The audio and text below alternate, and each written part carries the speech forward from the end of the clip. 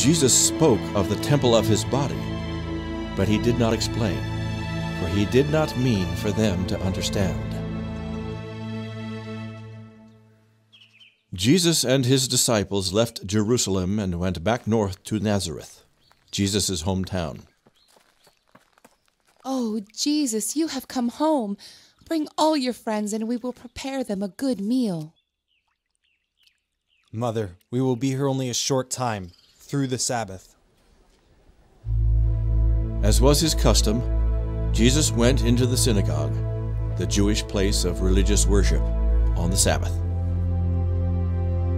We are so glad to see one of our own return with his friends. We have been hearing strange things of them. We would like to hear more of this later. But for now, Jesus, would you do us the honor of reading the scripture today? Jesus turned to the prophet Isaiah and found a well-known prophecy of Messiah.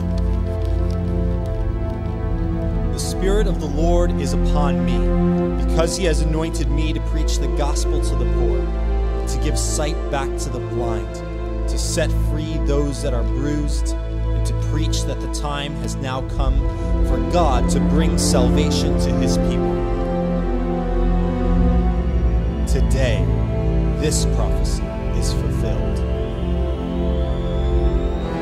Blasphemy! You are a liar! You're just a carpenter's son. Blasphemy! Just calm down. We are leaving. Stone him to death. He is claiming to be Messiah. Jesus and his disciples came to Capernaum, a city on the lake where some of his disciples lived. Again they entered into the synagogue. And the prophet said that Messiah would be a light unto the Gentiles, and in him they would trust. Happy is the man who is pure in his heart, for he shall see God. God does not cast off any who would come to him, whether he be Jew or Gentile. The Holy One, let us alone.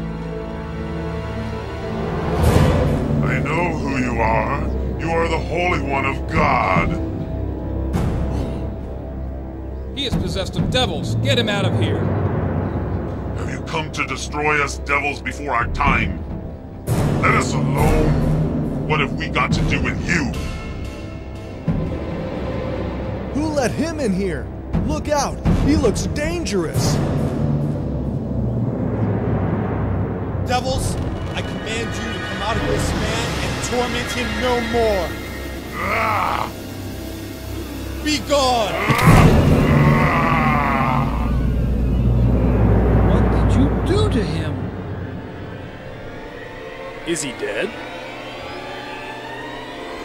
Suddenly, he stood to his feet. Praise God! The devils are gone and you are free. Now go your way and sin no more. Jesus has complete authority over devils. The man is normal. Peter, your wife says you should come home. Her mother is very sick with a high fever. We will come. Oh, Peter, my husband, I am so afraid the fever grows worse. Don't be afraid. The Master is here. Arise, dear lady. Your sickness is gone. She is getting up. She is cured. She arose from her bed and ministered unto Jesus and his disciples. Word of the healing spread, and they brought many sick people to Jesus. Master, my father has been paralyzed since I was a little boy. A log fell on him and broke his back. Please, if you can, help. Arise and walk. Glory to God! I can walk. It's a miracle. Master, my daughter was born blind. Can you help her? As the scripture says, the blind shall receive their sight. Your daughter now sees.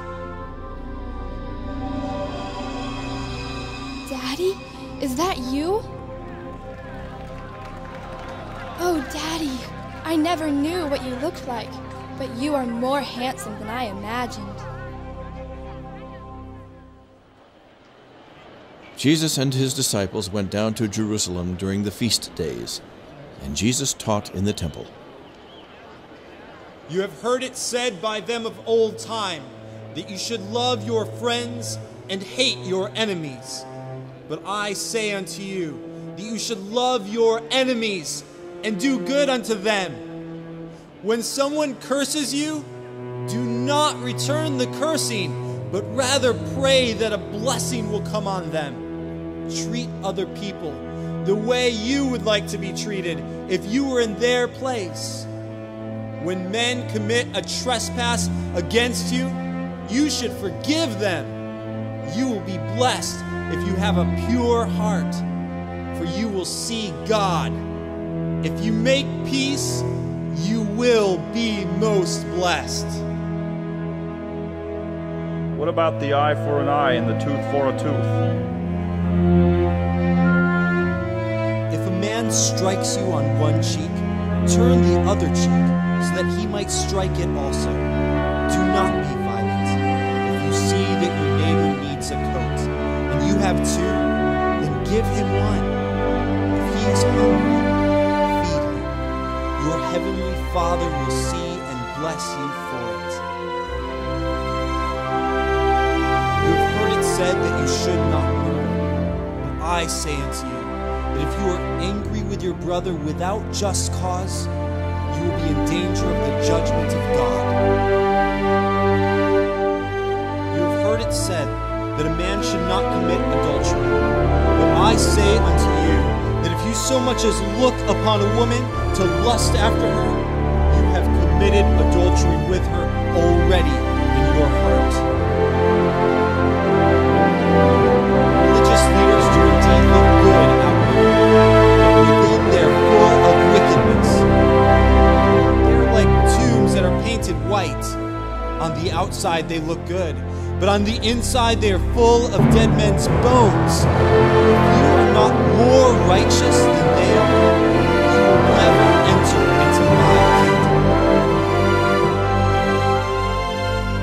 There is a broad way that leads to destruction, and many are traveling it.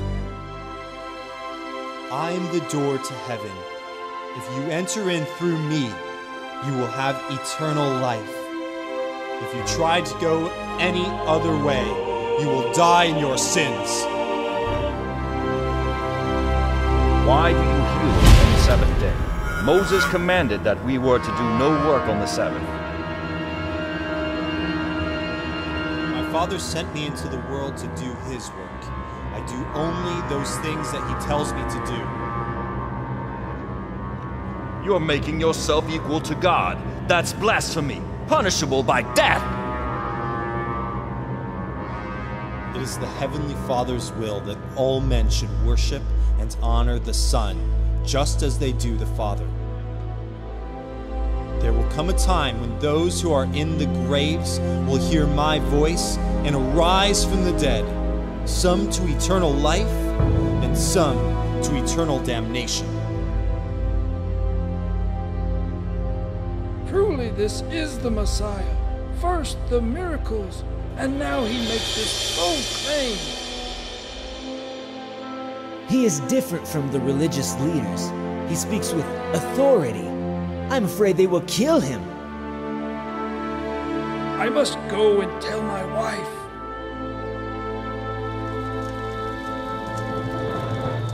Master, there's a Pharisee here to see you. He is a ruler of Jews, a very important man. Why does he come at night? Is he embarrassed to be seen talking to Jesus? I will go and talk with him privately. Master, we rulers of the Jews know that you are a teacher come from God. For no man could do the miracles that you do except God be with him. Unless you are born again, you will not see the kingdom of God. Are you telling me that I should enter into my mother's womb and come out a second time? No. The flesh gives birth to flesh, and the Spirit gives birth to spirit. Nicodemus, hear what I tell you. You must be born again. How does this new birth come about? The spiritual birth of which I speak is mysterious like the wind, but we experience it just the same. You must have this birth from above if you are to enter into the kingdom of God.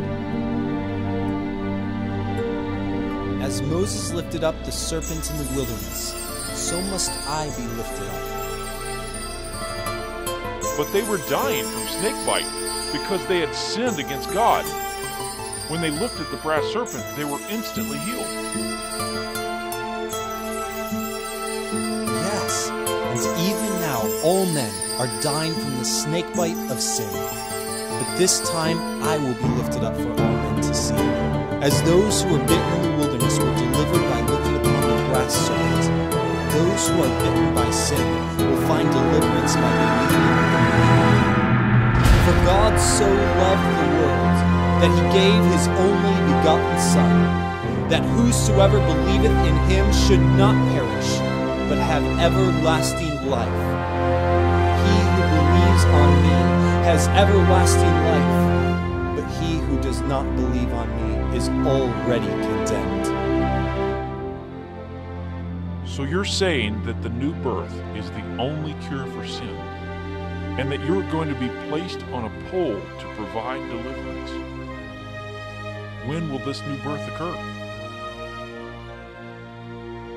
After I've been lifted up for all men to see.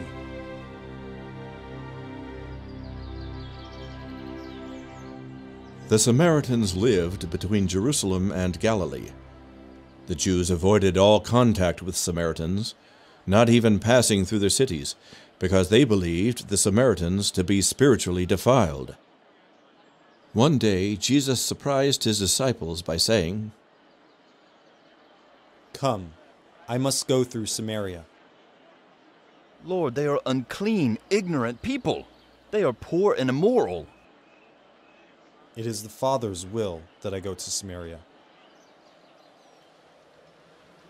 About midday, they arrived at the well outside of the city. You go on into town and buy meat. I will wait here for you by the well. Are you going to stay here alone? Yes, I must do the work of my Father. Jesus was tired, thirsty, and hungry. Though it was not the time of day for women to come to the well, a Samaritan woman came to draw water. Could you give me a drink of water from your pitcher? Why do you, a Jewish man, ask for a drink from me, a Samaritan woman? I thought you Jews had nothing to do with us. If you knew the gift of God and who I am, you could ask me, and I would give you living water. You offer me water? You have nothing to draw with. And the well is deep. Where are you going to get living water? When you drink of this well, you thirst again. The water I offer you will be inside your soul as a spring of everlasting life. Then give me a drink of this living water, so that I will never thirst again. Go and call your husband, and I will tell you of this water. I don't have any husband. You have had 5 husbands, but the man you are living with now is not your husband. Surely you are a prophet to know my secret sin. You Jews worship in Jerusalem, and our fathers worship on this mountain. Which mountain is the correct place to worship? God is spirit. He is not worshipped in temples made with men's hands. God is seeking people that will believe the truth and worship him in spirit. We know that the Messiah is coming, and when he comes, he will reveal the truth to us. You are speaking to the Messiah. I must go to find my friends and tell them. Jesus stayed in Samaria for 2 days and taught the people the word of God. One time, Jesus and his disciples stood on a hillside overlooking the Lake of Galilee. Several thousand people came out of the cities to hear him teach. When you give money to the poor, do not do it in public places where others can see you. When you do religious things so that you can be praised and admired by other men, you will not be rewarded by God in heaven. So don't let your right hand know what your left hand is doing.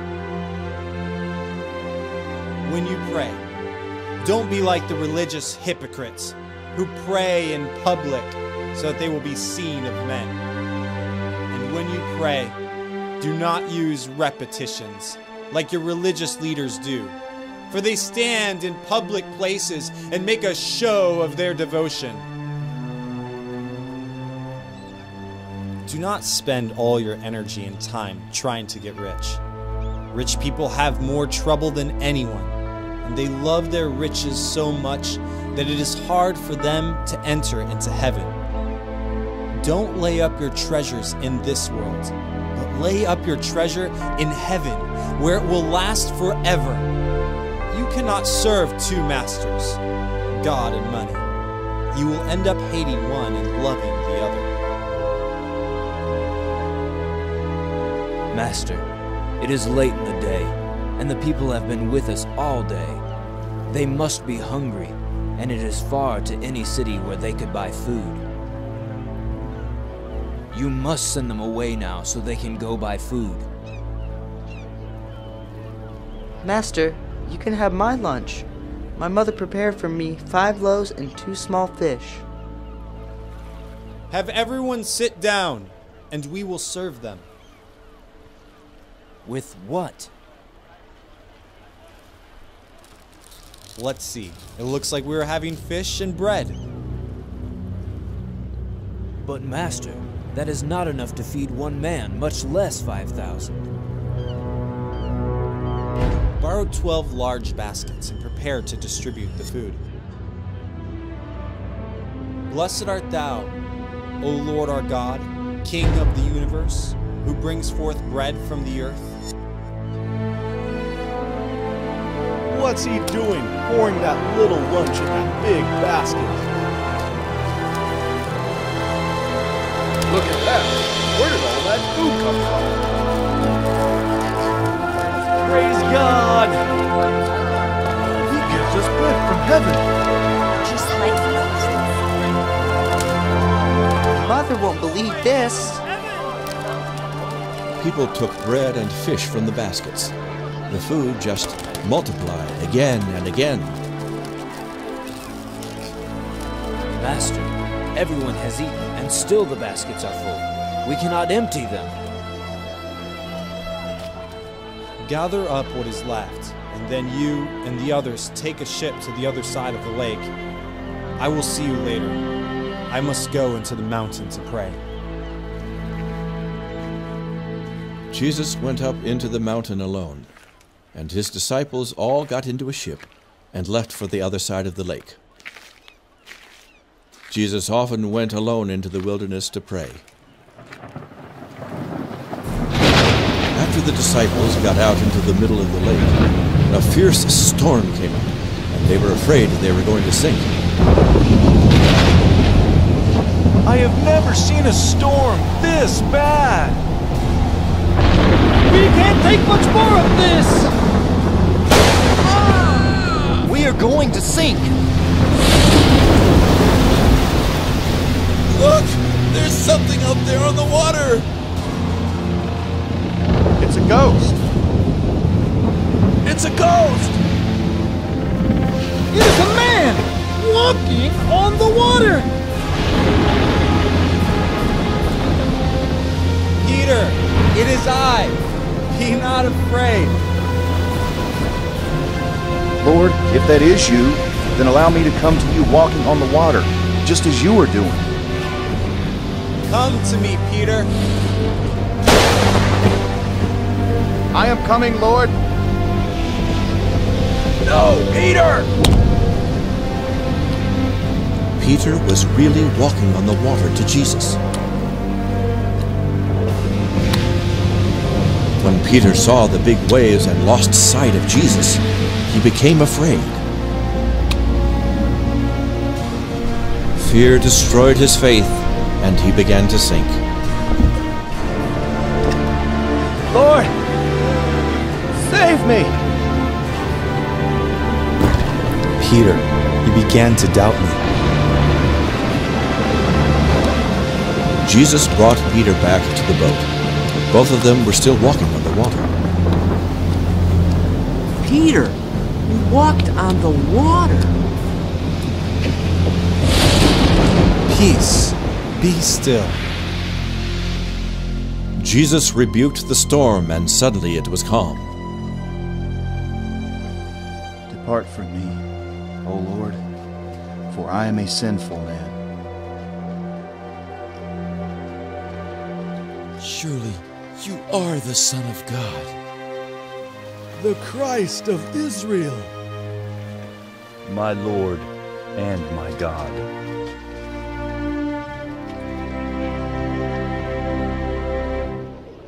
These feast days are so crowded. There are people here from all over the country, some from as far away as Rome and Egypt. Let us go down by the pool. He has been here for as long as I can remember.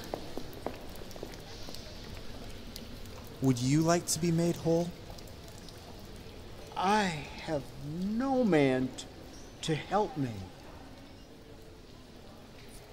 Rise, take up your bed and walk. You are Jesus, aren't you? I've heard of your miracles.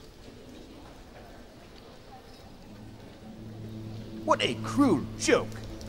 The poor man has been lame for 38 years. This is our holy Sabbath. He's got no business disturbing our peace. I hear there's a movement to have him removed. He's getting far too much attention. Yeah, he has the people convinced that he can do miracles. Who does this Jesus think he is? The Messiah? His legs, they are growing. He's getting up. It's not possible. Praise be to God after all these years. Jesus is the Messiah! Why do you heal on the Sabbath day? Moses commanded us to rest on the Sabbath day. It is acceptable on the Sabbath to pull your ox out of a pit. Am I breaking the law by healing a man on the Sabbath? My Father works on the Sabbath, and I simply do as I see him doing. He says God is his Father. Blasphemy! He is making himself to be equal to God. Hold him! He should be stoned to death! Stone him to death! Stone him to death! Kill this man! Drive him from our temple! You would kill a man for healing on the Sabbath? He speaks against our law. He said nothing against the law. Listen to what he has to say. Hear me. You marvel because I do this one miracle. You will see many miracles greater than this. As my Father can resurrect those from the dead, he has given me that same authority. The Father has put me in complete authority over this world. If you do not honor me, you do not honor God. Truly I tell you, he that believes on me believes in him that sent me, and will have everlasting life. How can you give everlasting life? There will come a time when the dead will hear my voice and come out of their graves. Those who have done good will be raised to eternal life, but those who have done evil will be cast into eternal damnation in the lake of fire. That's blasphemy. No man can raise the dead. Only God can give eternal life. You do not believe me, but John predicted my coming, and so does the Scripture. Search the Scriptures, for many prophecies speak of me. Do not think that I will accuse you before God. The laws of Moses, which you have failed to keep, will be testimony against you. This is the one they're trying to kill. Yet he speaks boldly, and they do nothing. Do the rulers know that this is indeed the very Christ, the Messiah of Israel? The scribes teach that we won't know where the Messiah comes from. But we know that this man is the son of a carpenter from Galilee. You say you know me, and you know where I came from. I did not come to this earth by myself. My Father sent me, but you do not know my Father. But I know him, and he has sent me to you. How did he hear me? He knows all things. This is the Messiah that was predicted to come. Would you expect the Messiah to do more miracles than this man has done? Go immediately and arrest the blasphemer. The people are believing on him. He must be silenced. It looks bad this time. Blessed are those who thirst after righteousness, for they shall be filled. Blessed are the peacemakers, for they shall be called the children of God. Love your enemies and bless them. If any man thirst, let him come unto me and drink. The Holy Spirit shall be in him as a well of water springing up unto eternal life. He doesn't talk like a criminal. They say he is the answer to 4,000 years of prophecy. Why have you not brought him to us? He was standing right in front of you. Why didn't you take him? No man ever spoke like this man. He speaks of love and forgiveness. Ha! He has deceived you also? Have any of the educated rulers and Pharisees believed on him? This Jesus should die. Nicodemus, the man who came to Jesus by night, spoke up. Does our law condemn any man before it has heard what he has to say? Nicodemus, are you also one of his followers from Galilee? Search the scripture, for the Messiah does not come from Galilee. He is to come from Bethlehem of Judea, and he must be the son of David. He deceives the common people with his lies. He seems to have an answer for everything. Why don't we send one of the more brilliant lawyers to trip him up in his words? I know just the lawyer. He's brilliant and ruthless. The lawyer came to challenge Jesus. Master, what shall I do to inherit eternal life? What does the law say? It says that you should love the Lord with all your heart, soul, strength, and mind, and that you should love your neighbor as yourself. There is your answer. Love is the fulfilling of the law. If you love your neighbor as you do yourself, you will please God. Yes, but which neighbor? You don't mean everybody, even the heathen Romans? I will tell you a story. A man who was traveling from Jerusalem to Jericho was attacked by thieves, stripped of everything, and left for dead. When a priest passed by the man lying in the road, he walked around him and did not stop to help. Likewise, a Levite, a man chosen to serve in the temple, passed by and stopped just long enough to look at the wounded man, but he did not help. What good does it do to say you have love if you do not show works of love? If you do not love your neighbor, you do not love God.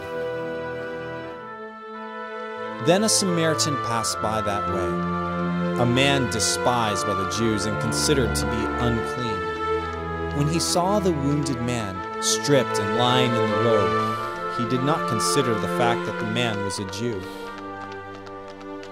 The Samaritan had compassion on him and stopped to help. The Samaritan cleaned and bound the wounds of the man. His love was not in words, but in deeds. The Samaritan then put the wounded man on his own donkey and took him to an inn where he could get rest and recover. Easy now. I have you. You will soon be in a bed. I will pay you for 2 weeks of room and food. If his care cost more, I will pay you when I pass this way again. You asked me who was your neighbor. Tell me now, which of these 3 was a neighbor unto this man? He that showed mercy, of course. Awesome. Then you can go and do as the Samaritan. You can love your neighbor. The fool!